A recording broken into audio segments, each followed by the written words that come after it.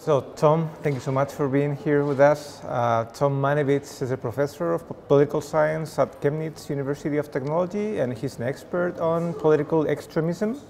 And we will talk today for a little while about the rise of right-wing populism in Europe and specifically in Germany. So, Tom, my first question would be, given the fact that liberal democracies are pluralistic regimes, that meaning that liberal democracies open a space for articulating different ideas and are proud of themselves as being pluralistic regimes, so to speak. But we find that at the same time, liberal democracies are becoming increasingly aware or maybe sensitive about ideas that do not respect pluralism, so to speak. Now, my first question would be, in that respect, do you think that liberal democracy is meant to be intolerant with the intolerance, or do you think that it's better for democracy to, well, accept that in the public sphere we have these radical views, so to speak? Yeah. Well, if democracy is taken seriously with all its fundamental views of liberalism and pluralism and tolerance, if you take it seriously, then actually democracy's fate is to accept all views. And to accept all views means to accept even views that intend to abolish democracy, if the idea of democracy itself is taken by word. But the question is the democracy meant to accept all points of view, or should democracy have the right to defend itself, no matter which measures must be taken in order to defend itself? And if you accept the premise that democracy has a right to defend itself, has a right to defend pluralism, to defend individual rights, participation rights, and so on, you can go to the second step and ask yourself what is necessary to protect that. And the answer to that question is actually the institutionalization of militant democracy. And the principle of militant democracy is that democracy has the right to be intolerant of the intolerant, but that doesn't solve the dilemma of the fact that democracy itself will take authoritarian measures, illiberal measures, to protect a larger body of principles and values. That's a dilemma you can't solve, but it's a dilemma you can accept in order to preserve democracy. Thank you. Now, I guess like the next question would be, do you really think that today's populistic parties, especially right-wing populistic parties in Eastern Europe and Germany, are a real threat to democracy? Or, I mean, has there been any change between traditional far-right parties and new right-wing populistic parties? I think in the last years we could witness a change in that party family. If you just grasp the party family of the radical right or far right or whatever, there's been a change, there's been a fundamental change, I think. But in a way that the successful parties today are those that are more moderate, or at least pretend to be more moderate, pretend to be pro-democratic, pretend to defend the values of the West, of Christianity, for example, and pluralism as well. But that doesn't mean there are no threats to democracy. See, when we talk about the old far right, like Front National, for example, which is like the perfect example of the old far right, we could perfectly see that, like in the 80s and the 1990s, when Jean-Marie Le Pen was the leader of that party, that the values it defended and the principles it fought for, even the pure language of the party leaders, was in conflict with the values of democracy. It was easier to grasp their anti-democratism. And this party family, taking the Front National as the prime example of that old party family, has somewhat changed. And that's a fact we can also see with the Front National as well, which not only changed its name, that's like a superficial phenomenon, but with power-taking procedure of Marine Le Pen, managed to introduce the process of what she called the déboalisation, the making the appeal of being moderate, being acceptable to a larger votership, and to be more attractive to a larger body of people. What I don't know is, especially in the case of the Front National, Rassemblement National, or even in other parties like the AfD, is first of all, can we take it as granted what they say? Do they mean what they say? Or do they just like play a game of mimicry? I don't know. I think that depends from party to party. On the other side, if we take it seriously what they say and even accept the fact that they do not intend to attack democracy by its core values, that doesn't mean they are no threat to democracy. I think the thing is quite clear when we look at extremist parties, like in Germany, the old NPD or DVU or other far-right extremist, racist, anti-Semitic parties. That's quite clear. But when we look at the other parties, for example, even the AfD, and I'm not only talking about the far-right wing within the party, but the party itself as a whole, it can also be a threat to democracy even if it's not anti-democratic, because it's like the essence of populism, of especially right-wing populism, to attack the institutions of democracy, to undermine trust into the institutions of democracy, to undermine confidence in what politicians do. And of course, if you take them by word, they intend to improve democracy. No right-wing populist would ever say that it's its goal to attack democracy and to establish dictatorship. But the effect is that democracy is undermined, that democracy is destabilized, I think. And that's the more serious threat, I think, because with the old far-right, it was easy to detect their anti-democratism. And with the new far-right or the new radical right or right-wing populist parties, it's easier to detect the threat of democracy, but it's there and it's existent, actually. Thank you. Do you think that the success that right-wing populism had on Eastern Europe and even Eastern Germany has to do with the fact that these countries didn't maybe develop a democratic culture in the past century?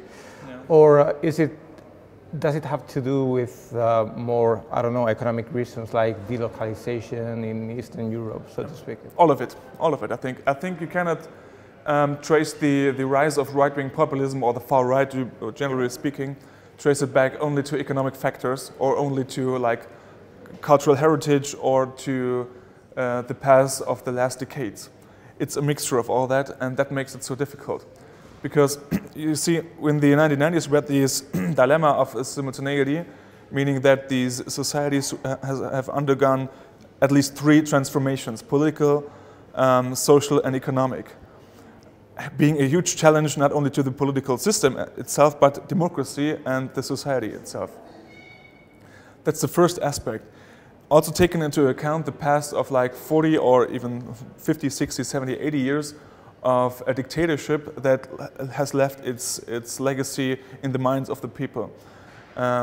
Being the second one, and the third one, of course, the development, the economic development after 1990, in the 1990s themselves, or even the early 2000s. And I think it's a mixture of all that. You just have to make these counterfactual mind games, just taking one of that factors away, that would, in my eyes, have made it a lot more difficult for radical right parties to succeed. If you just took away the authoritarian past, it would have been much more difficult for that parties to succeed. If you take away the economic crises they've gone through, it would have been much more easy for them. And at least it's the fact that communism was quite successful over decades, quite successful in suppressing ethnic conflicts within their countries. Not only by suppression, but also by the ideology that served as like a fixing point, like a reference point for ethnics within the states, and that just from one day to another just dropped or has split. And I think that's the mixture of that difficult legacy in political terms, like the ethnic quality of that peoples, and the economic challenges we've been facing. I think it's the mixture of that. For example, when we talk about the far right in Eastern Europe, it's far more difficult to identify their parties, because when you look at the literature, the empirical literature, parties we would actually deem as far right parties are every now and then qualified as far left parties, due to the fact that they combine ideological fragments from both wings, and that's absolutely incomparable to the far right we've been watching in Western Europe. I see, thank you. Now, do you think like the success of the AfD, for example, in Eastern Germany, and the difference between the popularity of right-wing populism in Eastern and Western Germany is somehow bringing back the idea that we have two different Germanys? I mean, is the success of populism in Eastern Germany producing in West Germany this idea that there are still two Germanys that are very different from each other? Absolutely, absolutely. The problem is the success of the AfD is not a success story of the East or just within the East. If you look at the electoral maps of like the Bundestag elections in 2017 or the European elections in 2019 in May, you see that that the AfD is not strong everywhere in the East. That would be too plain. That's a plain and simple explanation that actually never work. But you see that the party succeeds, especially in the regions that are close to the borders to Poland and to Czechia, which in turn also doesn't mean that it's the relation to foreigners or whatever that caused the success of that party, but it's also the region, the countryside, you know. The people that feel left far behind, the people that feel that they do not get what they deserve, relative deprivation, and that they're frustrated with politicians. There are also counterexamples within the East that make the explanation of blue is kind of nil. That's, for example, the big cities, and I'm not only talking about Berlin, but also Leipzig and Dresden, for example, and the regions surrounding them, the belts surrounding them. The problem is that we're not used to look on regions or look on aggregates below the East and the West dimension. The discussion in Germany is framed and always has been framed in terms of opposites. It's unity or difference between a pair. It's like either they get together and will form a unified whole, or they will be split into two halves, East and West, thereby ignoring or not getting the point at all that we are watching or we are witnessing the process of heterogenization, fragmentation.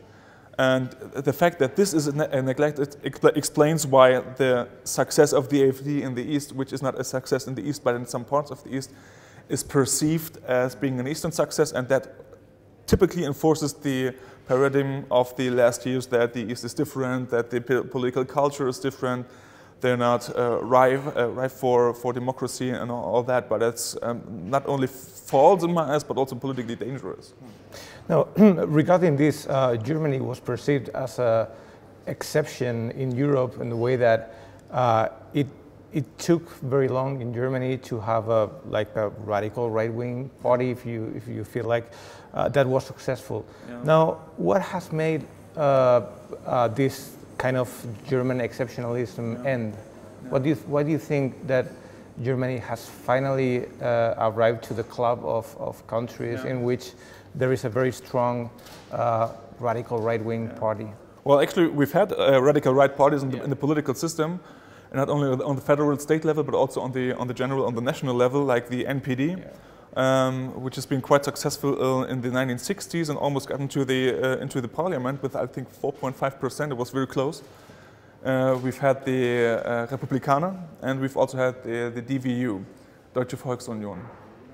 But none of that party even managed to establish. There was this dictum of Franz Josef Strauss, the party leader of the CSU, that there will not be and there cannot be a democratically legitimated party to the right of the union of the CDU-CSU, and that's been true for decades, and that has been perceived as some kind of German exceptionalism, but in a good way, because the perception was, or the idea was, that due to the German past, National Socialism and all that the trouble and the struggle that has gone hand in hand with that, even in the aftermath, has kind of been a vaccination for right-wing ideology. But now we're witnessing a party that's quite with that ideology succeeded. Why could that be? How could that be? Well, the AfD did not start with the program and the ideology it is standing for today. It started in 2013 as market liberal, Eurosceptic professors' party. That's like what it's described as in Germany. And two things happen afterwards. Internally, there have been serious struggles about the power within the party, fought out by different wings of that party, with the market liberal one being the one to go away or to be pushed out of that party. That was the first process, and the second one was that we have been witnessing in 2014, even more so in 2015 and 16, what's called the refugee crisis. And at the same time as the refugee crisis, or the perception of that refugee crisis, has gained ground in public sphere and in the public debates, the AfD has turned into a radical right party. It's quite difficult to disentangle if that party internal struggle has been affected by the refugee crisis. I'm not quite sure if that's. I think that's a little bit easier. That's a little bit plain and simple, that explanation. But we don't have to ask for the causes of that. But there were two processes. The party radicalized, whereas at the same time we've been watching that refugee crisis, and the party managed to, whereas it has already been established, managed to take that window of opportunity in order to even flourish, actually. And just imagine if that party started with the same program, with the same manifesto it has today. Just imagine if it started with the same program it has today in 2013. I'm totally convinced it wouldn't have nothing of a chance. I think it would have gone the same fate as the NPD did or the DVU. But it started as another party than it is today, and that made it really acceptable for other parties to tolerate that new party. But now they're finding it difficult to push it out of the political system. And it's the intertwined fibers of developments that go parallel to each other that made it possible for the AfD to succeed. If it started differently, it would have been vanished, I think.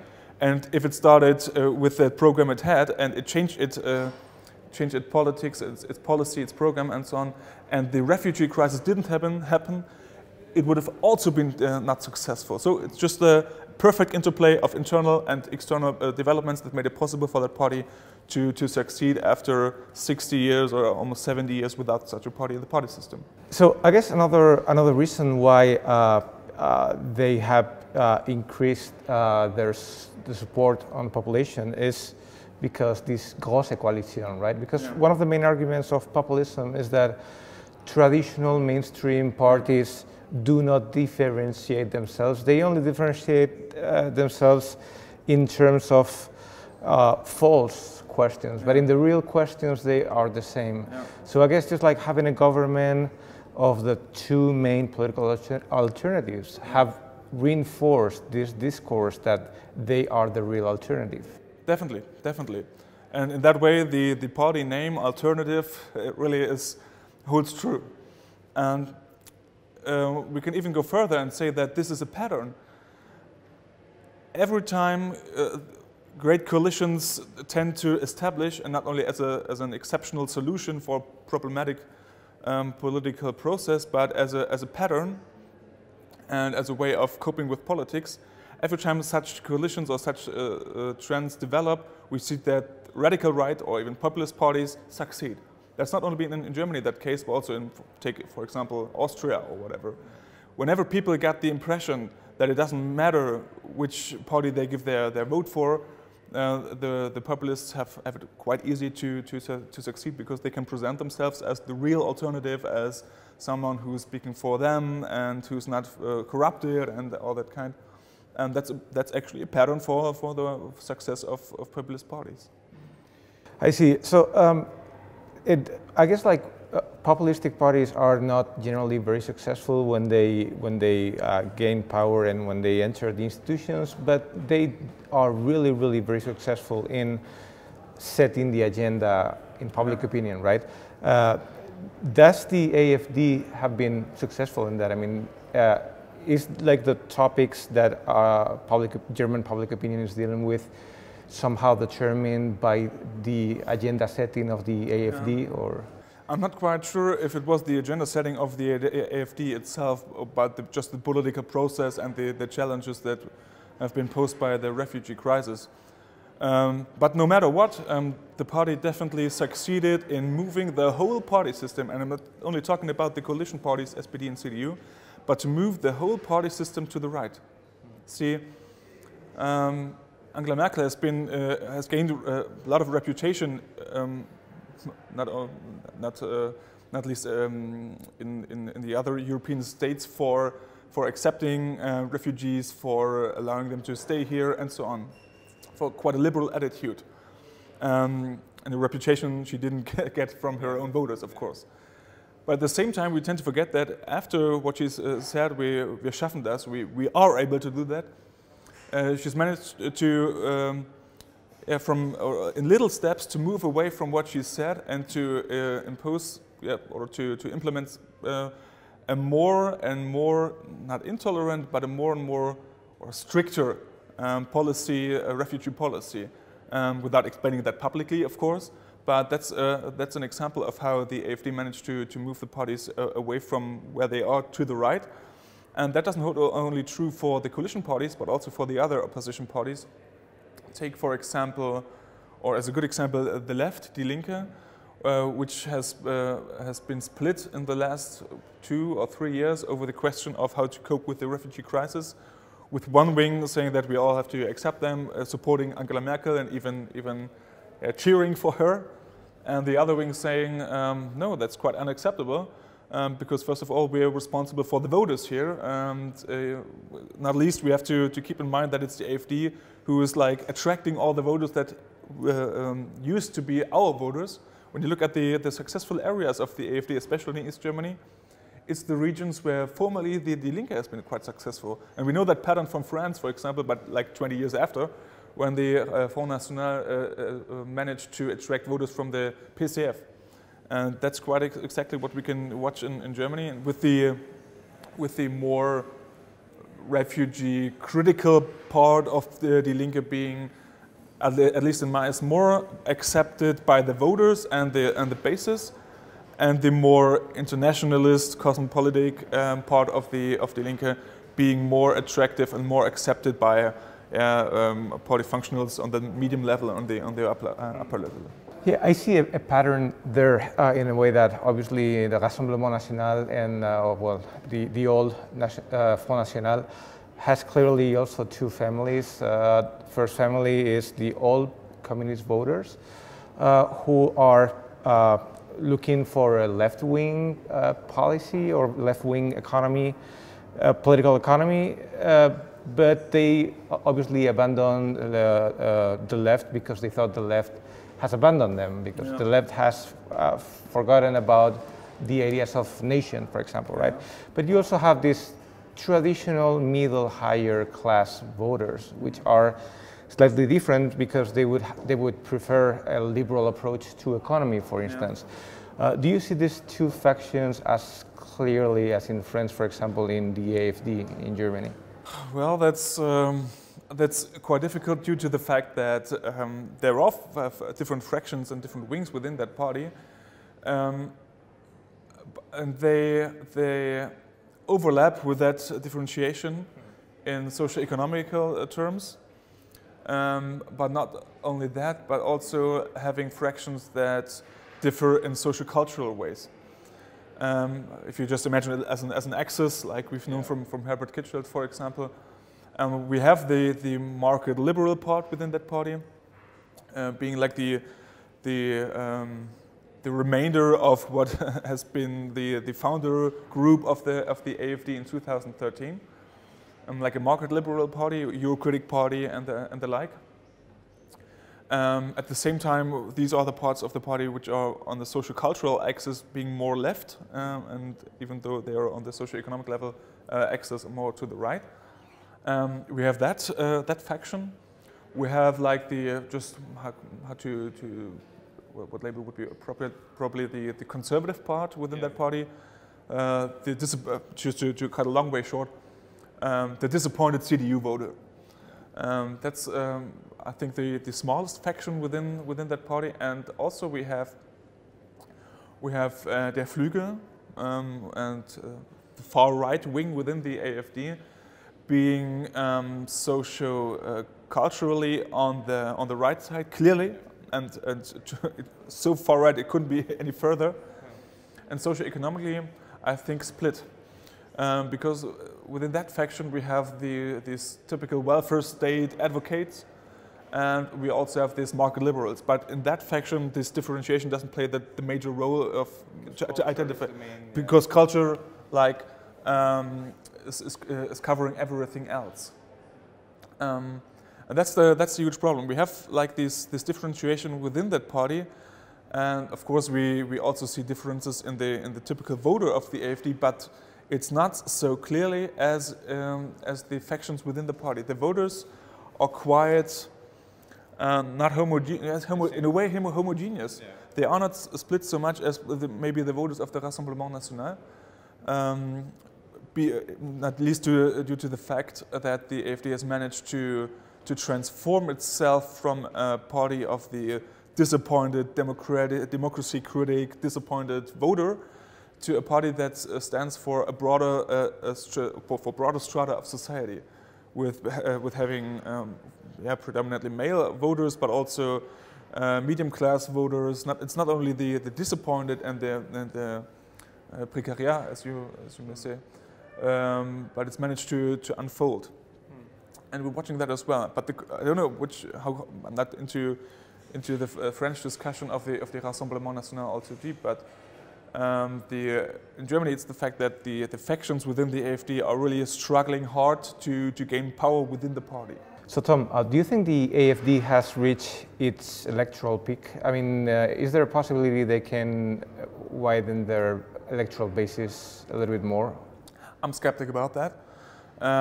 Recent studies in like the last 2 years have found out, and it has always been corroborated, that the potential of the AfD, the electoral potential, is somewhere between 20 and 30% in whole Germany. And now that we're watching or analyzing the electoral results of the Landtag elections in 2019, but also the Bundestag election, we see that the party is not all too far away from its maximum potential, and I'm quite sure that at least in medium terms, it has achieved its peak.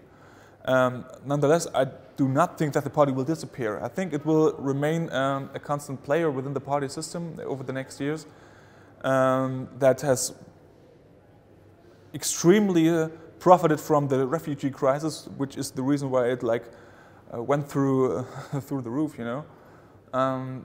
But it will remain a relevant player within the party system, and I think they will be a typical 15% party, maybe even 20% party, even approaching to the results of the other parties, which will drop in acceptance and popularity. For example, the typical Volksparteien, CDU, CSU, SPD, which will drop, and the other smaller parties gaining ground, including the newest party, AfD. So I would like to finish with a question regarding the geopolitical consequences of this wave of populism, because we have experienced, for example, in Spain and in the United States and in France and in Italy, some kind of controversy regarding the role of Vladimir Putin and the Russians maybe supporting these kind of movements. And it's interesting how many of these right-wing populistic movements have moved from some kind of Atlantic perspective or Atlantic position to a more Slavophile perspective. I mean, is there a question in German public opinion with the role played by Russia and Putin concerning these parties? Yeah. Well, I think the former tendency of populist right parties, or some of that parties, to feel attracted by the West and USA and the like, has been, I'm not quite sure about that, but I have to guess a little, has been driven mainly not only by the appeal of the West, but also because it has been perceived as, like, yes, to cut a long way short, has been perceived as the opposite of immigration, and not immigration per se, but immigration from the Muslim world and so on. So goes the perception of the unfree Muslim world, and I think that's more to do with that, with the fact of identity politics. And I don't know if the appeal of Russia, of Putin, etc., trace back to the dissolution of the appeal of the West. I'm not quite sure about that, because there are like little factions and disputes within the party family where to orientate themselves. But the appeal of Russia and Putin especially, I think it has not much to do with Russia itself, but with Putin and its policy, has to do with authoritarianism, with the relevance and the appeal of authoritarian solutions that neglect a compromise, that enforces themselves vis-à-vis any enemies, be them domestically or on foreign policy, and to do what you think is best. It's not I think, to give a metaphor or a picture, it's the acceptance that the stronger you are, the more right you have to enforce yourself vis-à-vis others. Purely chauvinist attitude, of course, and I think it has to do with that and the authoritarian solutions, like the black-white solutions. You either enforce yourself or you lose. Either you do this or you do that. You don't need to compromise. And Putin is like